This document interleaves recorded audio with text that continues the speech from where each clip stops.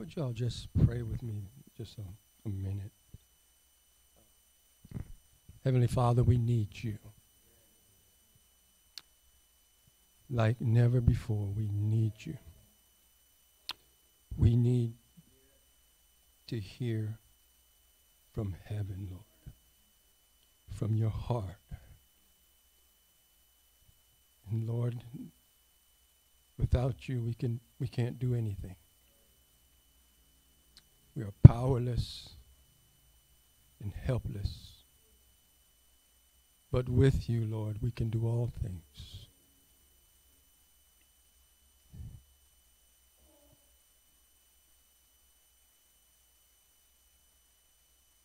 Lord, you know the needs. You know our hearts. You know our thoughts even before we think them. You know, Lord, even what's in the hidden part of man, Lord. So we just ask you, Lord, that you speak to us. I don't have the words, Lord, if you don't speak. Lord, that's what we need. We need you to speak and give us ears to hear, hearts to perceive and understand in this hour that we're living in, Lord. We thank you for your mercies. We thank you for your grace. We thank you because you are Lord and you are faithful and you are good. Hallelujah. We praise you for your power. We praise you for your glory. We thank you, Lord, for what you have given us in your name, Lord God. We praise you for that. We are blessed beyond measure because of you, Lord. Hallelujah. Blessed beyond measure because of you. Lord, we're not talking about money, Lord. We're not talking about the things, Lord God, but what we possess in you, Lord God. What you have given us in Christ Jesus. We are blessed beyond measure, Lord, and we praise you for that, and we thank you for it. So we pray this morning, Lord, that you give us, Lord, your desire. Give us direction and help us, Lord, to hear and obey. In the mighty name of Jesus, we pray and we thank you. Amen and amen. Praise the Lord to be back in International one more time. Glory to God. Amen. We're thankful to be here with you. And it's just a blessing to be here. I do want to share before I start anything. First of all, thank you all for praying for our son. We didn't know where he was since July. Since the 13th of July, he just kind of disappeared off of the map. And we couldn't get in touch with him in any way. And Wednesday, just to make a long story short, but Wednesday evening, we talked to him on the phone.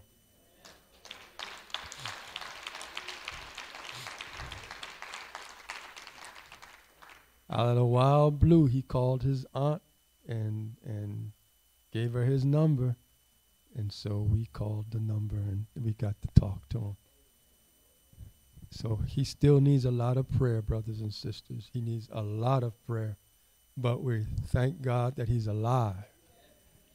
He's alive. And God is still protecting him. So we are truly thankful for that.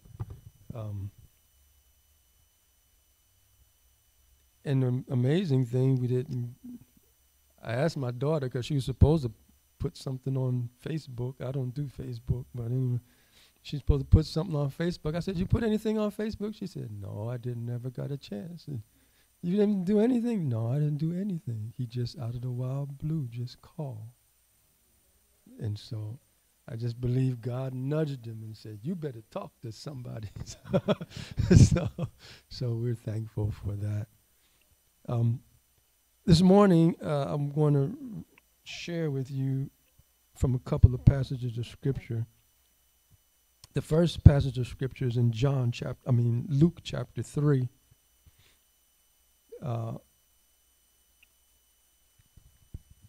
Starting at verse 21. And from there, I would like to go to John chapter 1. In Luke chapter 3,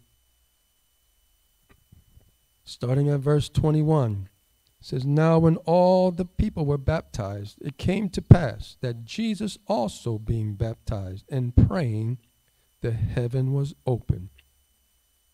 And the Holy Ghost descended in a bodily shape like a dove upon him. And a voice came from heaven, which said, Thou art my beloved Son, in thee I am well pleased. Now we usually stop there, but you see 23, and Jesus himself began to be about 30 years of age, being as was supposed the son of Joseph, which was the son of Heli, which was the son of Mattat, which was the son of Levi, which was the son of Melchi. And we just go on through the genealogies. I won't bore you with all of the genealogies, but I just want to go down to verse 37.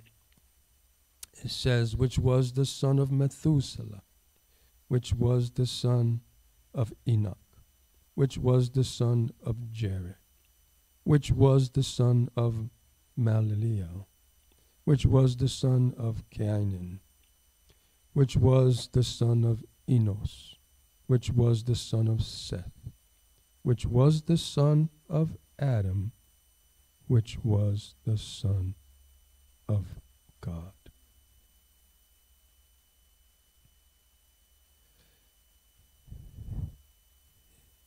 John 1, in the beginning was the Word, and the Word was with God, and the Word was God. The same was in the beginning with God. All things were made by him, and without him was not anything made that was made. In him was life, and the life was the light of men. And the light shineth in darkness, and the darkness comprehended it not. Going down to verse 10, he was in the world, and the world was made by him, and the world knew him not. He came unto his own, and his own received him not. But as many as received him, to them gave he power, or the right, to become the sons of God, even to them that believe on his name, which were born not of blood, nor of the will of the flesh, nor of the will of man, but of God. Hallelujah. One final text from Hebrews chapter 2. Hebrews chapter 2, starting at verse 9. Says, but we see Jesus, who was made a little lower than the angels for the suffering of death, crowned with glory and honor, that by the grace of God should taste death for every man. For it became him for whom are all things, and by whom are all things, in bringing many sons unto glory, to make the captain of their salvation perfect through sufferings. For both he that sanctifieth and they who are sanctified are all of one. For this cause he is not ashamed to call them brethren, saying, I will declare thy name unto my brethren. In the midst of the church will I sing praise unto thee. And again, I will put my trust in him. And again, behold, I and the children which God hath given me. Verse 14, for as much then as the children are partakers of flesh and blood, he also himself took part of the same, that through death he might destroy him that had the power of death, that is, the devil. Praise God for his word. All that we see here concerning the sons of God, tremendous. So I'm going to share something with you, and then I'll just share the topic, the thought that I have this morning. And the thought I want to share is our finest hour. This could be our finest hour. Now, I had another topic, but the thought as I was thinking what we are facing, the United States is not facing it alone. It's all over the world. Everything that's happening here is happening where we are. It used to be that Colombia was always like about 5 years or so behind. But now we're just experiencing everything in real time like you. I mean, whatever goes on here is happening there. You see it here, it's happening over there. Everything you see over here, is happening over there. And so it's technology has changed everything. And technology, along with the pandemic, has changed a whole lot of things. But what I want to share with you is a thought. And so I looked it up and I found it. And it's something that Winston Churchill said. On June 18th, 1940, in the House of Commons, Germany was attacking everywhere, and everybody was going down. Looked like Hitler might win. And this is what part of his speech, I didn't put the whole speech, I just put this one little section. What he said on June 8th, 1940, before Britain began to to fight Germany.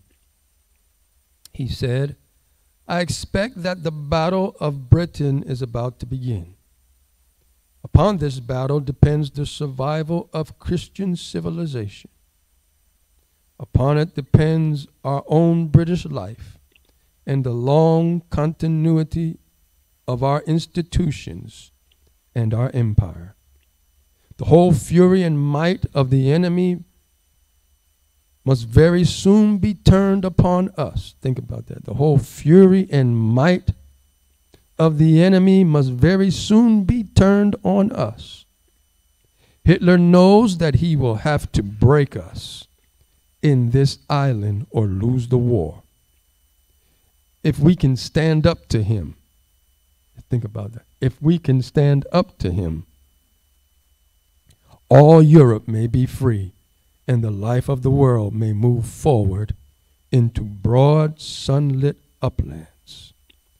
But if we fail, then the whole world, including the United States, including all that we have known and cared for, will sink into the abyss of a new dark age, made more sinister and perhaps more protracted by the lights of perverted science.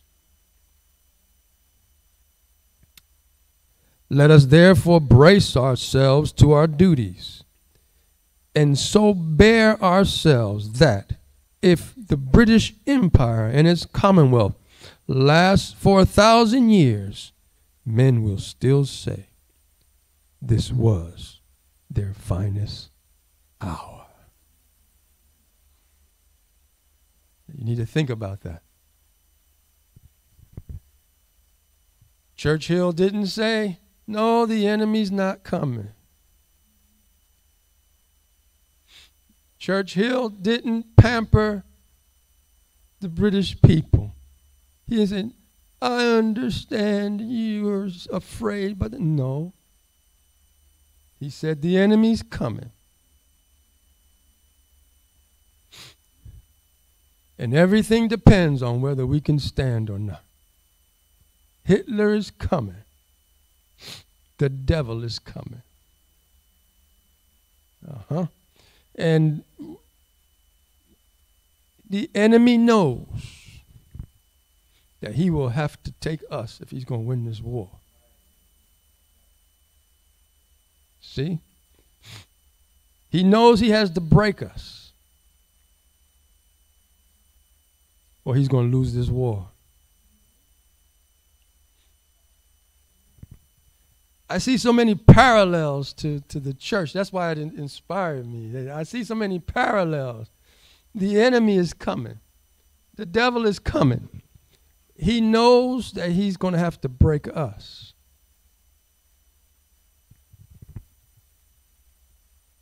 You think about that. He has to break us if he's going to win this war. Now, what does it mean to break us? You know, not that we don't cry or not that we don't have struggles. And he's not trying to just give us struggles and discourage us. He's after something. See, he's after something. I had a conversation with a good Christian brother. I had a conversation, and it just occurred to me. I said, one of the things about the United States is it's just too much information. It's just too much information. And we were talking in the context of the church. I said, it's just too much information. And a pastor is going to have to come to a point whether he trusts the information or trusts God. He's going to have to come to a point where he's going to understand whether the information is viable or what God has said is viable. He's going to have to come to a point where, you know, all that intelligence is fine, but I'm going to stand on the word. All those graphs and things that you got, that's all nice and well, but I'm going to stand on the rock. All that you're talking about is okay, but I'm going to stand on the name of Jesus. So we are in a battle. We are in a battle. And the enemy has risen up like never before. And his desire is to break us. Now, when we talk about breaking, let me repeat it. We're not talking about just getting down and just, you know, sometimes getting discouraged. We're not talking about that. We're talking about what you're standing on, what you're believing, where we...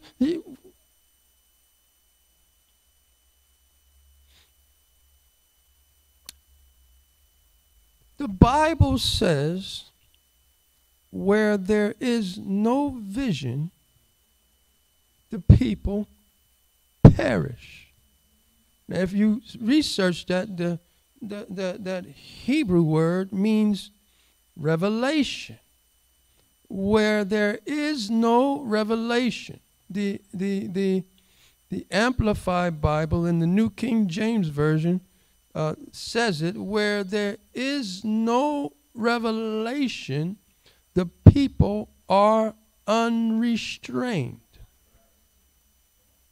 Where there is no revelation, the people are unrestrained.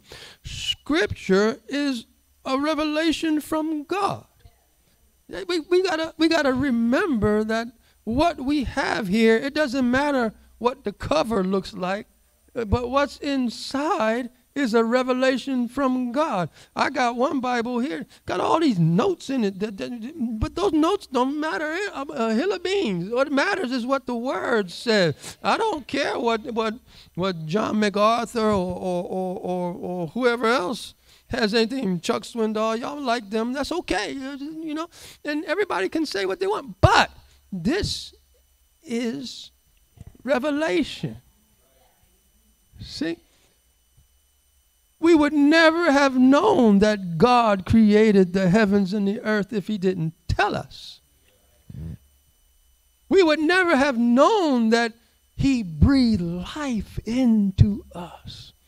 Amen. Now, there you go.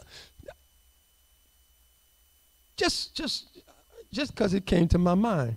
Life belongs to God. It doesn't belong to you.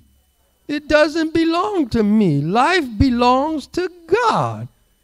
Now that's something to think about, because God, it's God's life. It's God's breath. And what's keeping us here on this planet is God. What's keeping us breathing is God. If you don't believe me, ask, you know, when you get a chance, ask Herod. When he was walking in and the people were saying, it's a God, it's a God. And all of a sudden Herod said, drops dead. And the worms eat him up. Why? Because it was God decided no more you. And just took his life. As Nebuchadnezzar, isn't this great Babylon that I have built?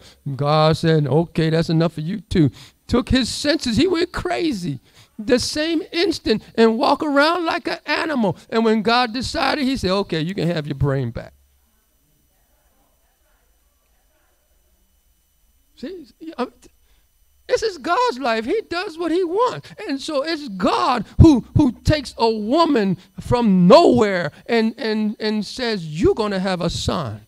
And his name will be Jesus. And well, how is that going to happen? Well, the Holy Ghost is going to come upon you. And the power of the highest is going to come upon you. And that which will be conceived in your womb will be called the Son of God.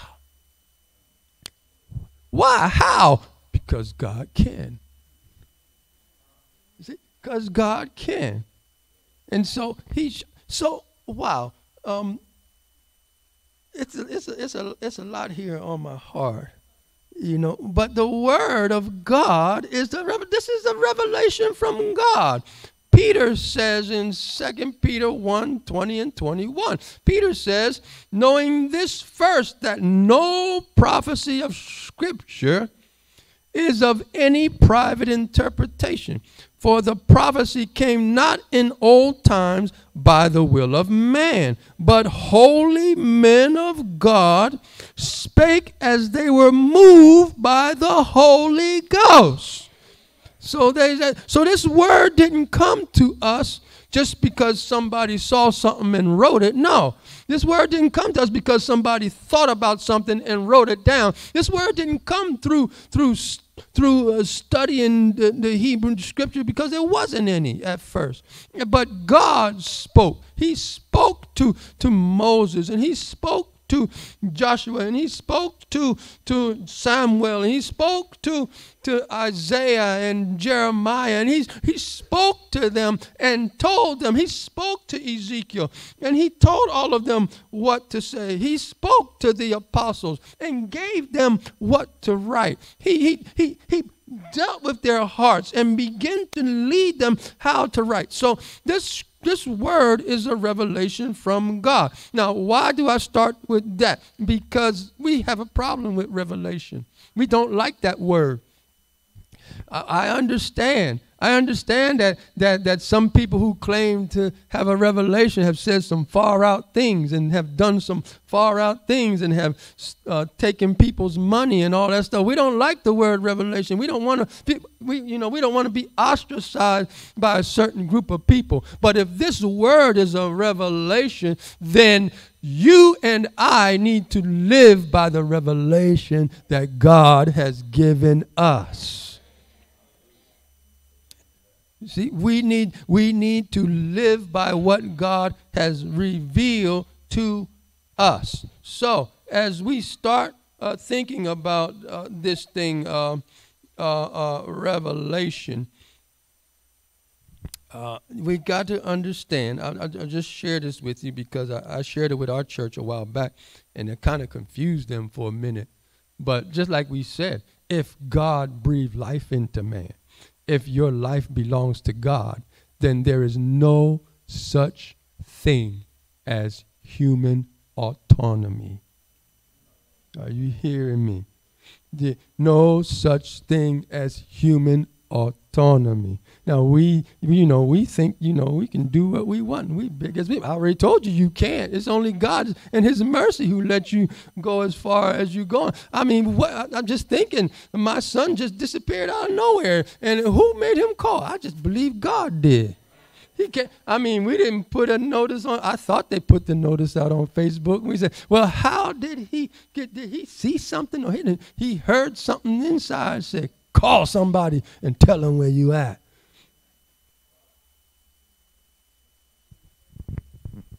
So God can do what he wants. He can take a black man from South Carolina who don't know any Spanish at all and send him to South America. But he don't know Spanish. He'll learn. But he don't know the culture. He'll learn. But he don't know what to do. He'll learn. Do you understand what I'm saying? I don't know how many Spanish people are here today, but I'd love to have a conversation with you. But the point is that all that time, God has been giving us a revelation. I can keep you. I can provide for you. I can work through you. In the midst of your ignorance, of course you don't know Spanish, but I know Spanish. And I can teach you how to speak Spanish. And don't worry, the people there, they're friendly. They'll help you out a little bit. But I'm just saying, God can do whatever he wants. So there's no such thing as human autonomy. Okay? And just so you understand this is so important. John 17:2, Jesus says, as thou hast given him power over all flesh, as you have given him authority over all flesh. That's saved flesh, that's born again flesh, that's unsaved flesh, that's, all flesh, that he should give eternal life to as many as thou hast given him. So Jesus has authority over all flesh. So just that simple fact, there's no human autonomy. And because there's no human autonomy, there is no neutrality. No autonomy and no neutrality. Well, I just don't know. Well, you can't use that excuse because Romans chapter 1 tells us, or chapter 2, Paul says that he has showed them the invisible things of God. He has shown them. Well, nobody told me. You got evidence. So we talk about all these things, but there's no human autonomy and there's no neutrality. Now, I say these things, and I guess I need to make it clear what I'm talking about, because I shared that thing with Winston Churchill to let you know we are in a battle. It's a war, and it's not a culture war. This is a war of the Spirit, and the sons of God are in it.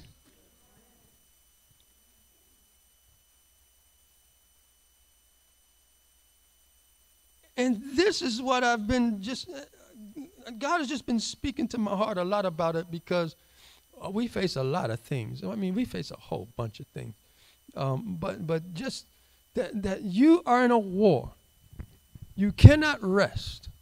Your time will come, you will be able to rest. Just not now.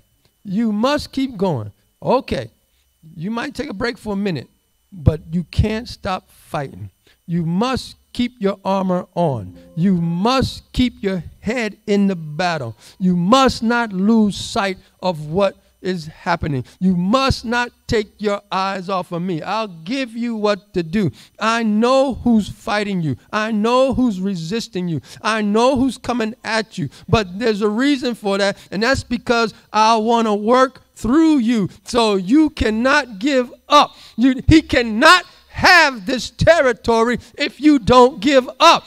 International, he cannot have this territory if you don't give up. He cannot have your home if you don't give up. He cannot have your family if you don't give up. He cannot have your life if you don't give up. He cannot have your children if you don't give up.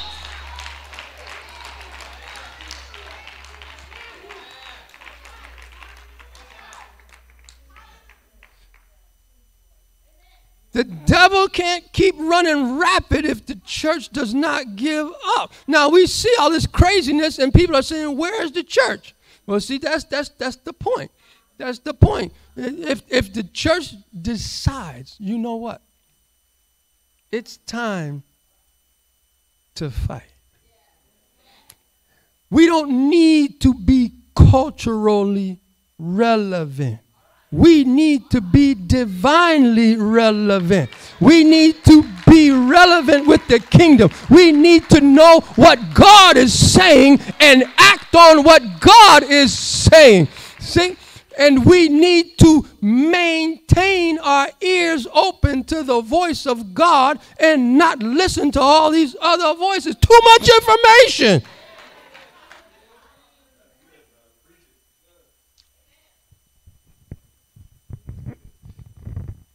Too much information.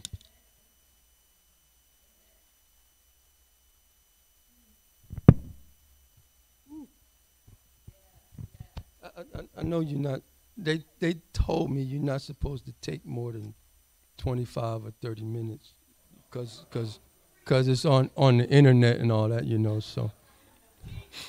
I don't care. I'm not interested in the internet. I mean, that's how you reach people. No, that's not how you reach people. You reach people one-on-one. They need to see you. They need to see the glory of God in you. And if you don't give up, you'll see the glory. Okay, so too much information. Okay, Adam, God just took Adam and formed him of the dust of the ground and breathed into his nostrils the breath of life, and man became a living soul. Now, can I share with you, in the Spanish Bible, the Reina Valera 1960, I'm going to say it in Spanish, and then I'm going to read the Amplified Bible in English. But in Spanish, it says, this is Genesis 2:7, Entonces Jehová Dios formó al hombre del polvo de la tierra y sopló en su nariz aliento de vida. Y fue el hombre un ser viviente. Now, ser viviente means a living being. And this is what Genesis 2:7 says in the Amplified Bible, then the Lord God formed the man from the dust of the ground and breathed into his nostrils the breath of life, and the man became a living being. Now you got to understand this. Being comes from God.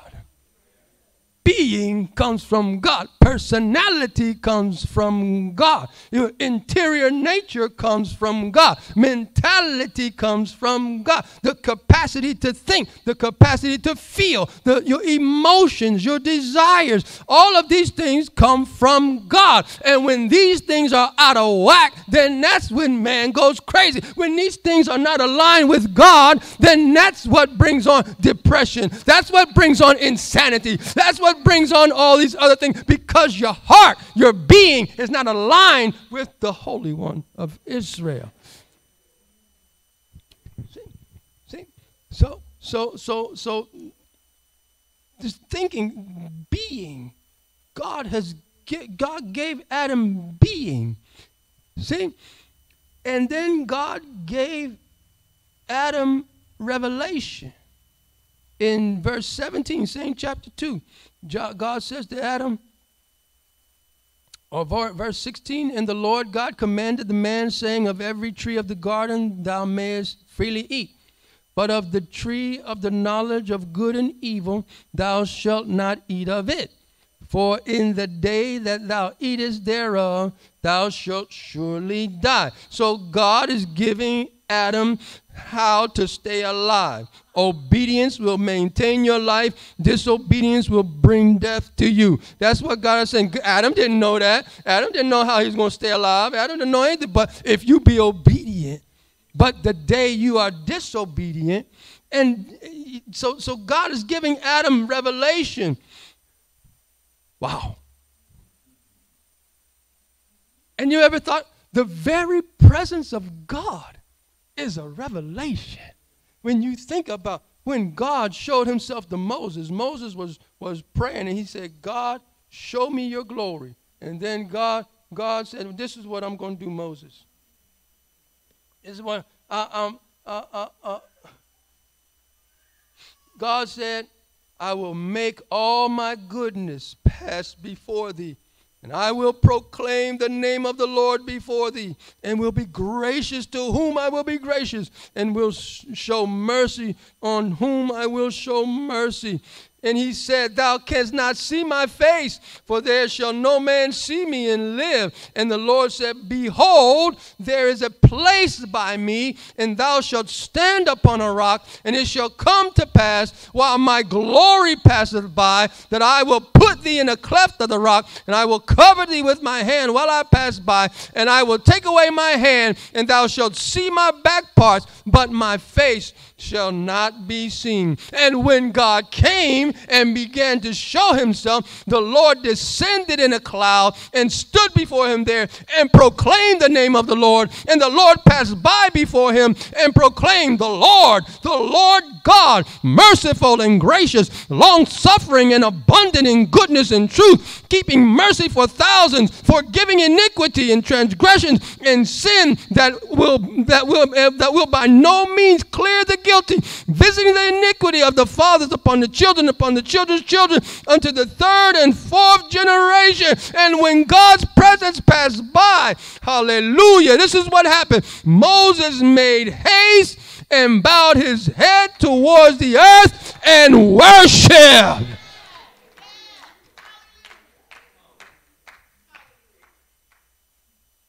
That's what the presence of God is all about. We Pentecostals got mixed up because we started speaking in tongues and we thought that was the thing. No.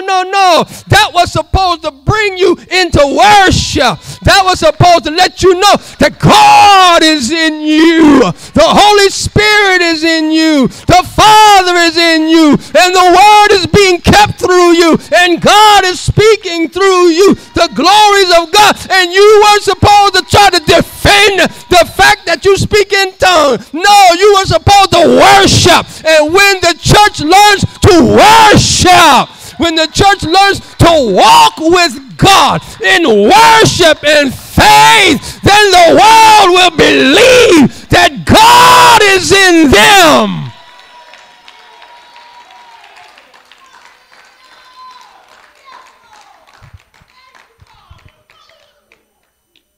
We too busy arguing.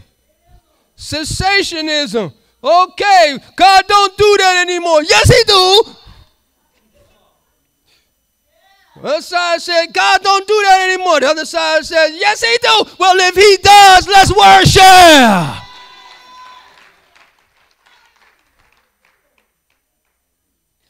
Let's forget about that argument. That's what the devil is trying to do. See, you keep arguing when you're supposed to be walking in revelation.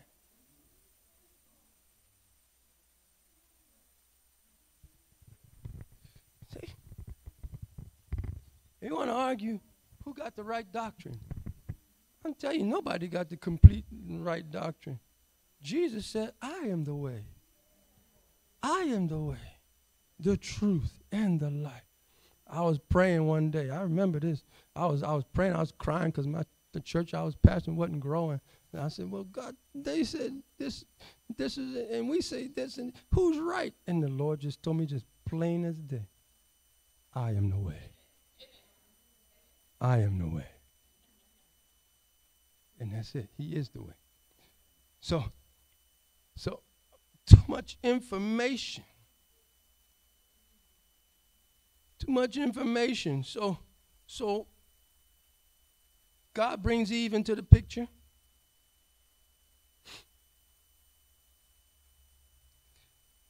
And you know the story.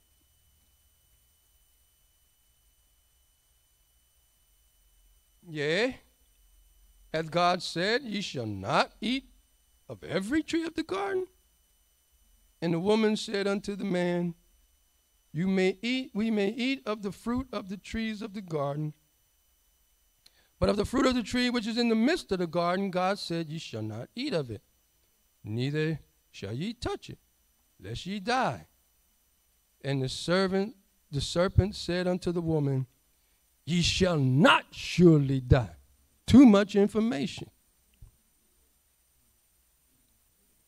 For God doth know that in the day ye eat thereof, then your eyes shall be opened, and ye shall be as gods, knowing good and evil. Too much information. And when the woman saw that the tree was good for food, and that it was pleasant to the eyes, and a tree to be desired to make one wise, she took the fruit thereof, and did eat, and gave also unto her husband with her, and he did eat. And the eyes of them both were open. Now, you see this? She ate it, and her husband was right there with her, and he ate it. Now, I don't know if she said anything.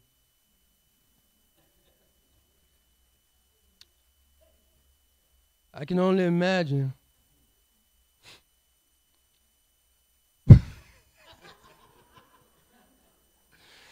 I'm not going to go there.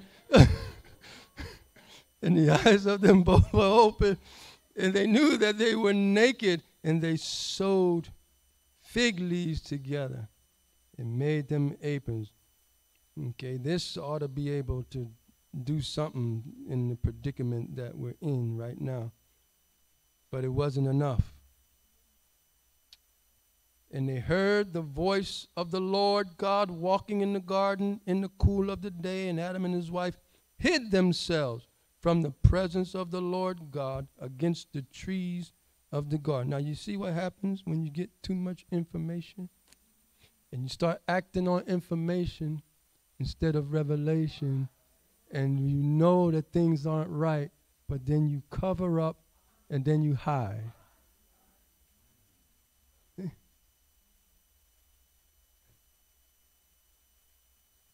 And the Lord God called unto Adam and said unto him, where art thou?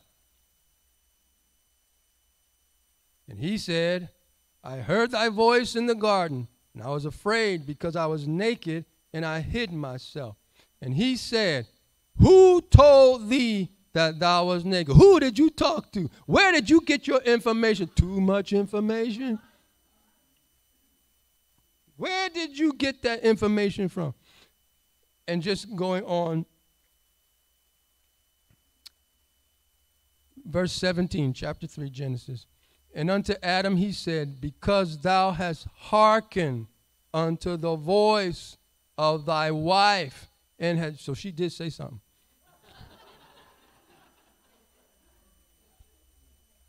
Because thou hast hearkened unto the voice of thy wife, and has eaten of the tree of which I commanded thee, saying, thou shalt not eat of it. Cursed is the ground for thy sake. In sorrow shalt thou eat of it all the days of thy life. But I just wanted to look at this for a minute. Now we're looking at society. Now we're looking at culture. And Adam had made up his mind. He preferred to listen to his wife than listen to God. And God said, because you did, you're cursed.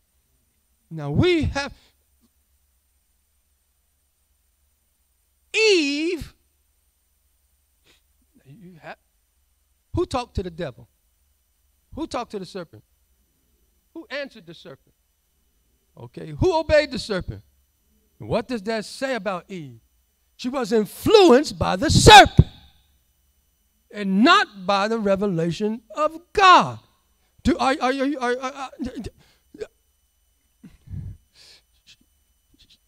She said something, but she didn't say what God said. A whole lot of people are saying things, but they're not saying what God said. Whole lot of information out there, but they're not telling us what God is saying to us. There's a whole lot. God made us to use our own mind. Is that what the Bible said? I make my own decisions. I'm my own boss. Is that what the Bible said?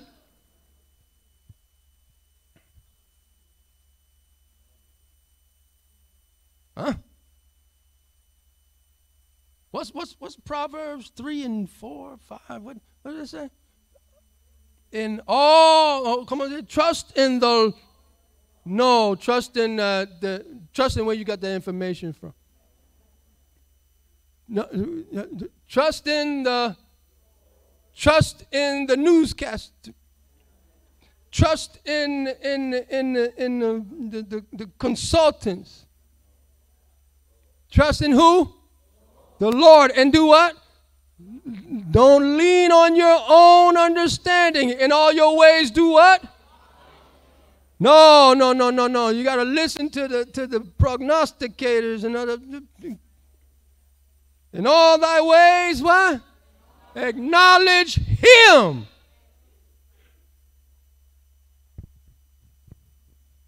That's right. He shall bring it to.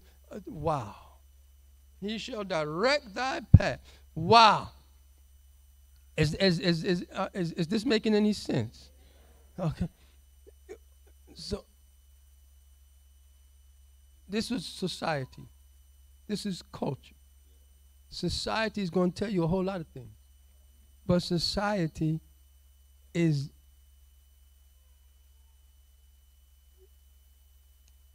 satanically influenced. There's no other way to say it. You try to be a little bit, but I'm not saying they're demon possessed. I'm saying they're satanically influenced. And just in case there's somebody that doesn't agree with me, Ephesians chapter 2, the Apostle Paul, under the anointing and direction of the Holy Spirit, in chapter 2, starting at verse 1, he says, and you hath he quickened, who were dead in trespasses and sins, where in time past ye walked according to the course of this world, according to the prince of what? Of the power of the air, the spirit that now worketh in the children of disobedience, among whom also we all had our conversation in time past, the lust of our flesh, time past in the lust of our flesh, fulfilling the desires of the flesh and of the mind, and were by nature the children of wrath, even as others. 2 Corinthians chapter 4, verse 4. Let me share with you just so you understand. I got a new Bible. I can't hardly turn the pages. Paul says in verse 3, 2 Corinthians chapter 4, verse 3, but if our gospel be hid, it is hid to them that are lost, in whom the God of this world hath blinded the minds of them which believe not, lest the light of the glorious gospel of Christ, who is the image of God, should shine on them. So we got to get rid of all the information and get back to the one basic. It's easier to listen to one God than 8 billion people.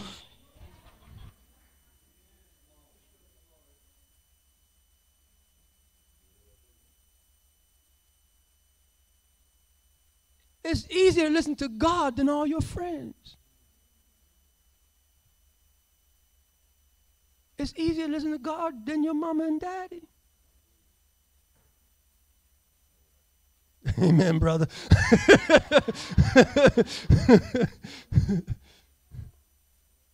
But you understand? So the devil came and got Adam off of the rock that he was on, off of the revelation that he was on. Jesus, the devil came to Jesus. And I think I'll just close with this. But the devil came to Jesus. Oh, my Lord. The devil came to Jesus in Luke chapter 4.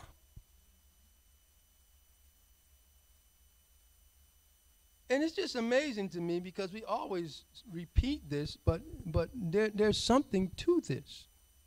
The devil came to Jesus. If thou be the Son of God, command this stone that it be made bread. Jesus answered him, saying, it is written that man shall not live by bread alone, but by every word of God. It is written. And the devil take him up into a high mountain, showed unto him all the kingdoms of the world in a moment of time. And the devil said unto him, all this power will I give thee, and the glory of them, for that is delivered unto me, and to whomsoever I will give it. If thou therefore wilt worship me, all shall be thine. Jesus answered and said unto him, get thee behind me, Satan, for it is written, thou shalt worship the Lord thy God, and him only shalt thou serve. Now, there's a whole lot in there, and I'm not going to try to get into it, but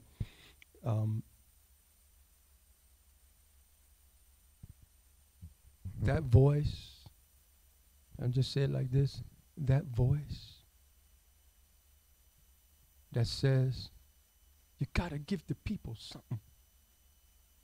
You got to give the people what they... Whose voice is that? What does God say? You don't worship the people. Worship God. Does that make it? You don't.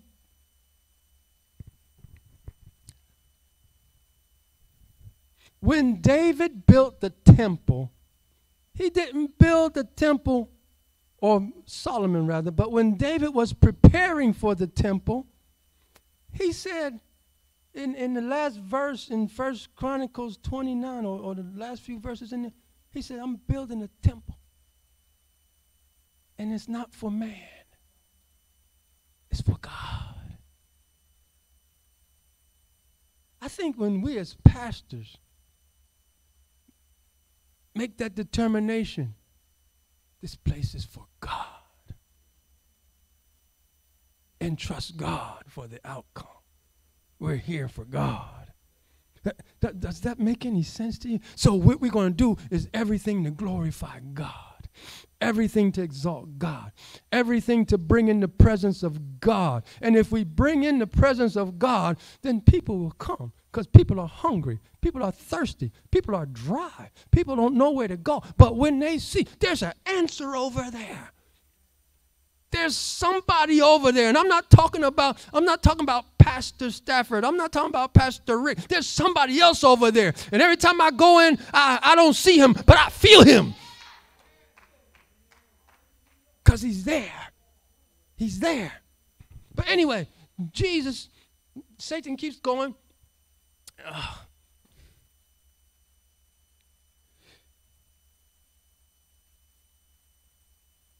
If thou be the Son of God, cast thyself down from this pinnacle of the temple. Cast thyself down.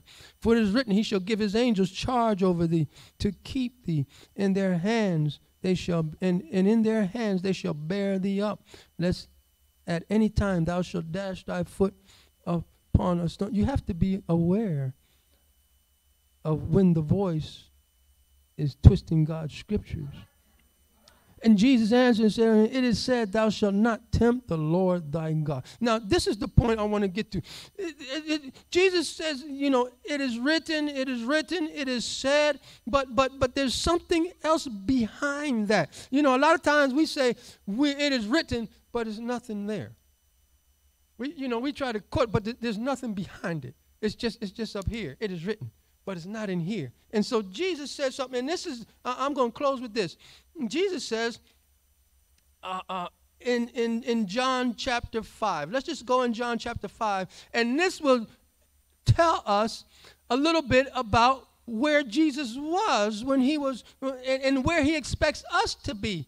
Now, Jesus says something to the Pharisees.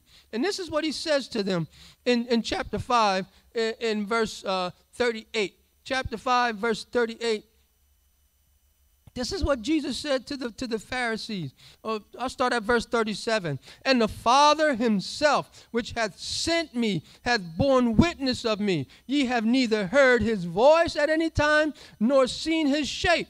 And ye have not his word abiding in you, for whom he hath sent, him ye believe not. In other words, his word is not abiding in you. You don't have the revelation. You don't have what God is trying. If you had waited on me, if you had gotten the words from my mouth, as God said through Jeremiah to those false prophets, if they had waited and got the words from my mouth, they would have delivered my people from their sins. But they didn't hear from me. They gave prophecy out of their own heart, out of their own mind. But if they had just waited, now what does that mean? Brothers and sisters, it's going to take a little time. God's going to have to deal with you. I'm going to share this testimony because I'm so proud, and I'm the recipient of it. But my wife, and she didn't know I was going to do this. I hope she don't get mad at me after I finish. But my wife, she just talked to the Lord the beginning of this year, COVID and all that stuff. She just talked to the Lord and just said, I want God to give me a revelation of unconditional love. And at first it was a little bit rough, She had to deal with me, but But she stuck by it, man. She didn't give up, and she kept going. And now she's so sweet. I don't know what to do with myself. But the point is, she started getting a revelation of God's unconditional love. The love started getting into her, and the word started getting into her, and she started exemplifying and speaking differently and acting a little bit differently. I don't know if she had to go too far, but she was pretty good before. But anyway, she started changing. I started noticing the change. I was like, whoa. And I just said, man, you better get on your P's and Q's. You better get right with God. But Jesus is saying something here, that you have not his word abiding in, that word in your heart, that word stirring you, that word living in you, that power of God. See, there's power in the word, but the power's got to be in you. And Paul says that according to the power that worketh in us, if there's no word, there's no power. Because the Holy Spirit don't have anything to work with. He wants to.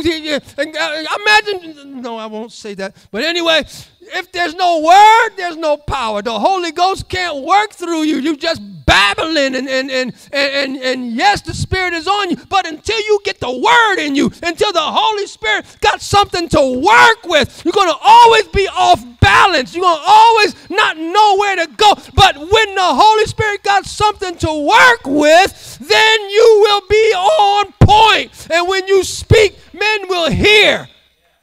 Hallelujah. Glory to God. So Jesus says something. I'm going to close with this. Jesus, in verses 17 through 44, chapter 5, St. John. You can read these things later on. But this is what Jesus said. Verse 19. And verse 30, verily I say unto you, the Son of Man can do nothing of himself, but what he see the Father do. For what things soever he doeth, these also doeth the Son likewise. Verse 30, I can of my own self do nothing. As I hear, I judge. And my judgment is just, because I seek not my own will, but the will of the Father which hath sent me. When are we going to start doing things on our own and begin to follow the Lord and stop doing and do like Jesus? I can't do anything of myself. I don't seek my own will, but the will of the Father who sent me. Verse 20, Jesus says, for the Father loveth the Son, and showeth him all things that himself doeth, and he will show him greater works than these, that ye may marvel. The Father loves it and showeth him what God will show you what to do. Even not necessarily you're going to see visions, not necessarily. Going to have dreams, not necessarily. But in the Word, God will show you what he wants done. God will show you how to respond. God will show you what it's going to take to advance in his Spirit. God will show you what it's going to take to stand firm in the evil day. Verse 37, Jesus says, the Father himself, which hath sent me, hath borne witness of me. Ye have neither heard his voice at any time nor seen his. It's the Father who gives witness. Now that is just the anointing. It's the Father who gives witness that he is with you. It is the Father who gives witness that what you are saying is true. It's the Father who gives testimony to Jesus in you. It's the Father who gives testimony. You see, we try to do too many things from here, but what we need is something coming from here, something that comes out from here. I try to tell our members all the time, stop coming from here and come from here. Let God deal with you, and let God fill you with his Holy Spirit. Let God deal with you so that you will have something to say to somebody when it's time. Jesus keeps going. Verse 39, search the scriptures, for in them ye think ye have life, and they are they which testify of me. The scriptures testify of Christ, Old and New Testament, from Genesis to Revelation. They testify of Christ. And when the church begins to put itself under the authority of Christ, when we stop dealing with all the information and deal with the one God, then we will see, hallelujah, we will see the witness of Christ come from us. Then finally Jesus says, verse 41 through 44, I receive not honor from men. I'm not looking for honor from men. You see, when you walk in God's truth, in what God has revealed, I'm not worried about all the information. Following Jesus. Amen. And Jesus says to them, how can ye believe, which receive honor one of another, and seek not the honor that cometh from God only?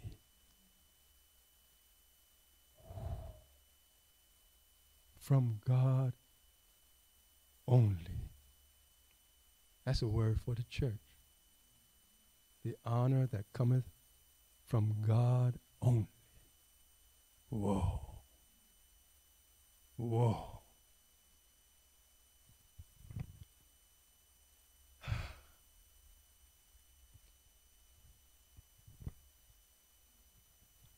I'll leave that right there. So what are we seeking? What do we want to achieve? What are we looking for? Who do we plan on trying to please?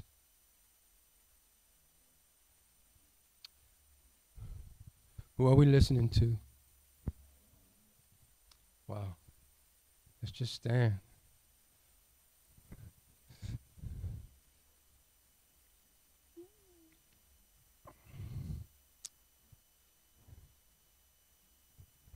Now, I'm going to be honest, I really don't know where to go from here.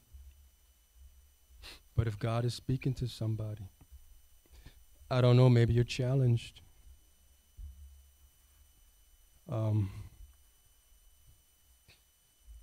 Society has got a whole bunch of things going on.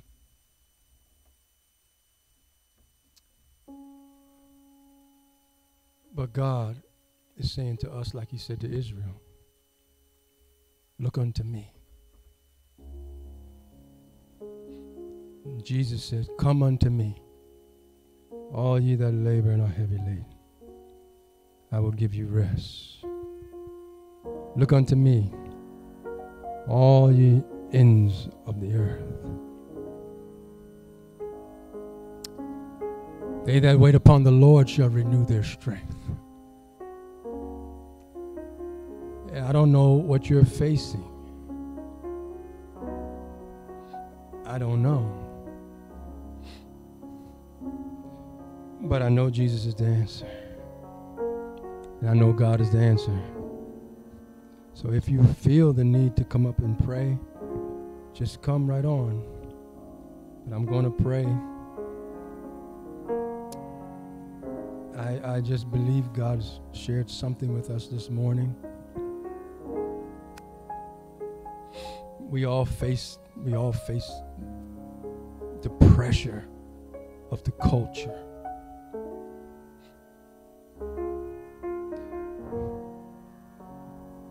But it's easier to listen to God than to listen to a whole bunch of other voices. I'll share this with you.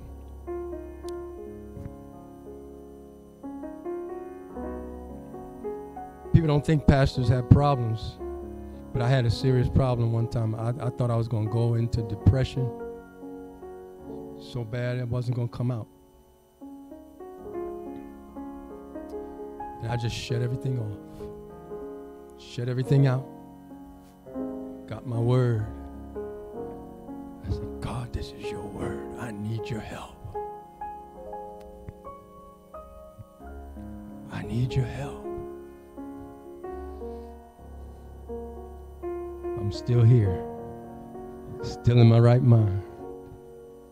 Not depressed. Hallelujah. Walking in daily victory. Hallelujah.